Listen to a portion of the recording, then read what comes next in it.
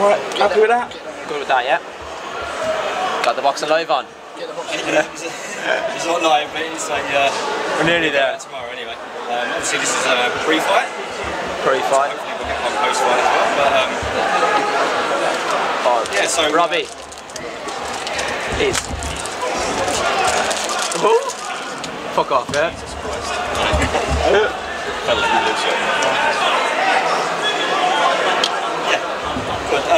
Give us a little introduction about yourself. Rohan from Ireland, down the south, Waterford. Currently moved over to London to be with Johnny Edwards and the team down in Guildford. Casey and Lenny behind you. This will be the fourth fight with the team since. They've nearly been all at one that went the distance, the rest have all been knockouts. What made you come over to Guildford? There's nothing wrong with Guildford, I like it. I heard it's a lovely part of the country, yeah. I was coming over to obviously go into the British boxing scene. I wanted to obviously make a name for myself. I was living abroad, so I had to come back and Dubai, find a team. Yeah, living out in Dubai. I was flying back to Ireland for fights. Fights kept getting cancelled. I had a training camp in London for a few weeks, and in that time, obviously, I met Johnny and the team and the guys down in Guildford, and we had a close knit, good group of lads, and just enjoyed myself. And then I had a fight cancelled then when I went back to Ireland, and Johnny got me a show within a week. So the rest is history since. So you're pretty much full time here? Full time here now in London, yeah. So big change, big climate change. Everyone keeps telling me to wait for the summer. But I've been waiting anyway. I'm still waiting. But let's talk about like how you got into boxing. What age were you?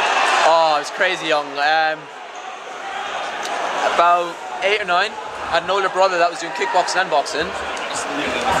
No worries. So my older brother was dabbling in both, but I kind of just more suited towards the boxing. Straight away I started winning a few titles when you're eligible about 11, and I kind of just kept continuing, getting to a lot of the All-Ireland finals as well as winning, where I got about 7 Irish titles, and then represented Ireland at European World stage as well. Whereabouts did you travel to the Euros? So I've been to Russia maybe 5 times. So I did 2 times. I don't want to say anything bad because I've got a lot of Russian friends also, but it was definitely an experience. I was young, I was 15, 16. I went out to Azerbaijan when I was maybe 14. I won the World Golden Gloves over in Washington when I was 17, 18, and I did the Silver Golden Gloves out in Chicago when I was about 15 or so. So definitely well travelled as a boxer, and when I kind of broke into then the senior kind of outfit as a boxer, it was just around the time of the 2012 Olympics. I was just about 17, and there was kind of like a selection for the teams and things like that. So maybe I was a bit young and I was a bit impatient, and I kind of chose to move away rather than wait around until Rio. Where finally then I turned pro over in Dubai. Had 2 fights, about 22, 23, so maybe I had about 3 years out of the ring. I came back, honestly, I'll wait for the noise. I came back for 5 fights in total, and in Ireland, and I only fought in 2 of them. So I was coming back all the time for all these fights, and the shows kept getting cancelled. Irish boxing was just on the cusp of it. Obviously now it's a much better scene in the last year or so, but at the time it was just too slow and too impatient for me. Nearly drove me away from the sport, and then luckily I just had a lot of support and a lot of people helping me out, and that's why I've been brought now to the UK, and now to look to make my mark over here at the minute. Go back a little bit, like the transition from amateurs to pro. How much of that did you find like difference and get used to? Crazy. I always thought your first pro fights and stuff like that were going to be really easy and stuff like that. My first pro fight was against a guy from a rival gym, so we had sparred and we knew each other and everything like that. I thought I'm going to go in and bash this guy. It ended up being a 4-round war. I knocked him out in the very last, but it could have been a draw, potentially a loss in my first fight. I didn't take it very serious, and I wasn't really aware of the difference with the gloves and everything like that, and that's probably what shocked me. And if you look at the videos, I think are on YouTube, but I was very amateurish. I wasn't training with a pro team or coach or anything like that, so there was a massive, massive difference. I did my second fight then. Sorry, let's pick this back up. We got on to, yeah, we're talking about your transition, just going back to that. So you had that war in a 4-rounder. I had a war in a 4-rounder for my first fight. My second fight then, I actually boxed, in my second fight, someone that took John Ryder 8 rounds. And this is as well at middleweight. So I boxed my first 2 fights at middleweight, yeah. I wasn't training, as I said, full time or anything like that, but I was just taking fights on. But yeah, I boxed the second fight against a guy that took John Ryder quite a few rounds. Could not knock him out. He had a head like stone. And I was up at the wrong weight and everything like that. And then I've had a few fights since then, coming back to Ireland, fighting at super welterweight. And again, I looked at myself, and as an amateur I boxed at light welter, and that's where I'm looking to go, getting down there, but obviously I want to do it properly. I've been out the ring for 3 years, I think it'll take me maybe 2 years, so I'm going to get down. That's why I'm down at welterweight now, and I'm very comfortable at it. I was only like 1.2 kilos or something like that over the limit today, the day of the fight, with breakfast this morning. So I really should be getting down, but I don't want to do it where I'm not going to enjoy it at the same time. You're still young as well, so it's not like... Exactly about time. I'm waiting for the big fights to come, and then hopefully I keep that power as well. The power seems to be working for me. I've got to ask, when you turned pro, the lead up to the fight, how are you feeling emotionally wise? Was it? I feel the exact same now as what it is. It's a fight. I do it every day. I go into the gym and I go sparring and I fight the other person, and people ask me when I get nervous and stuff. Maybe I'll get nervous when it's big titles and the bigger stages, but I went to the O2 last week for the Eubank fight and stuff like that, and I took in the environment and took in everything. Nerves isn't a thing. It's about just looking at, making sure that I put in the right performance on the night and make sure I'm happy with it. I'll critique everything. I might knock the guy out in the first round, but I still mightn't be happy with how the fight went, and that's just the way I am. I want it to be perfected by the time I'm getting at title level. What was your for your first fight? What was your ring music for your first fight? Do you remember? Probably it. God, I can't remember that for the life of me now. What's it today? So it's supposed to be the Fuji's Ready or Not. Yeah. That's been my one for the last maybe 4 fights, but I'm not sure if it's been done yet today or not.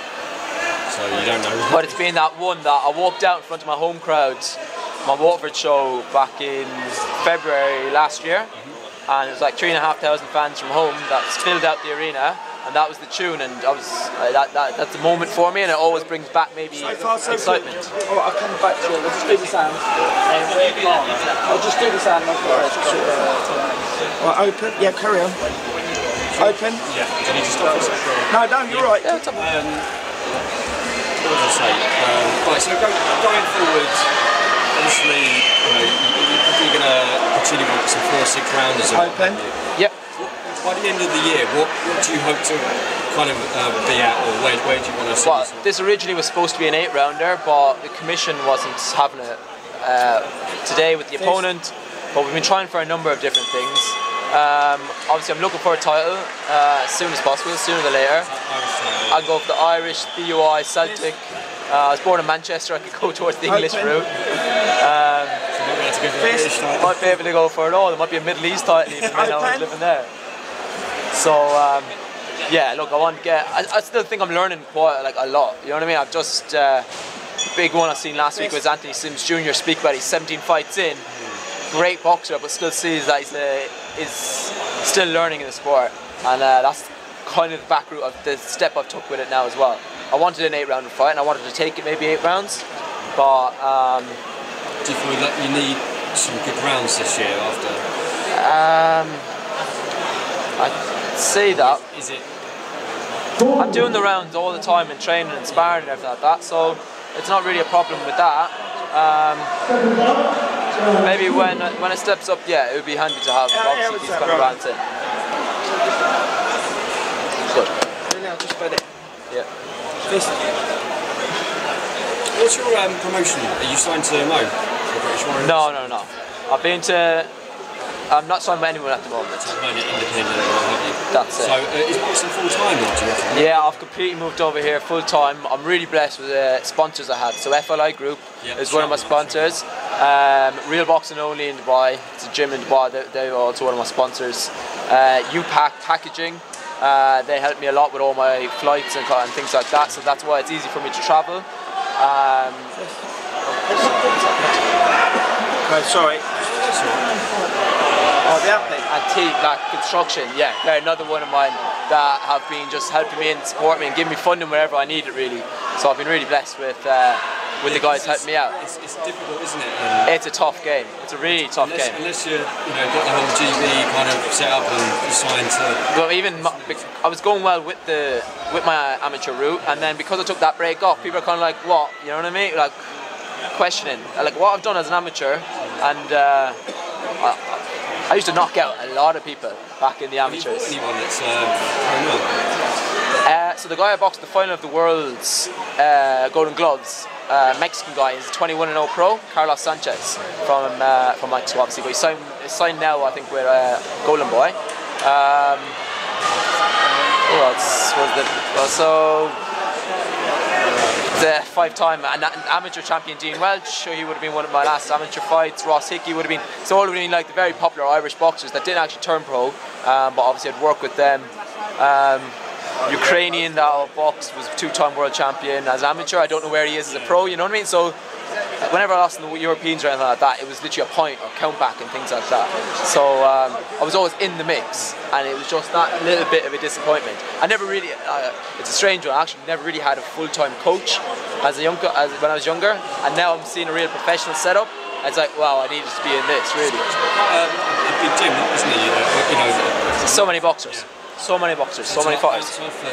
It's just learning small little things, trying not to get hit as much. I was very active, wasting so much energy. Now I'm just trying to relax all my energy. As I said, power, I don't mean to say it, I've been to a number of Mo's shows now. Even when I was coming over and thinking, was I going to move to London?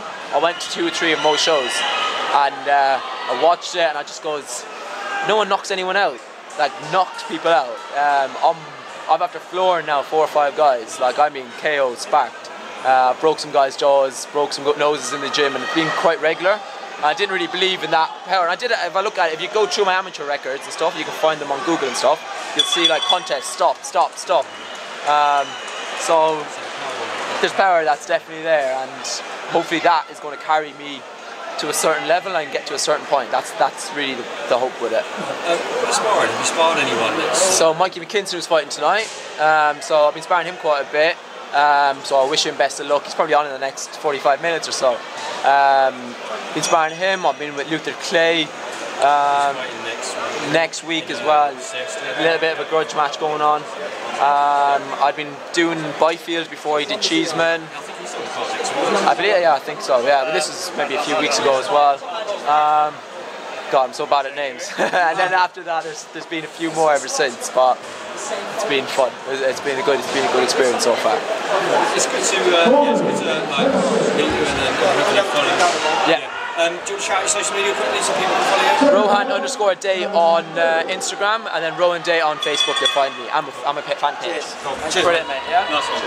Here on now.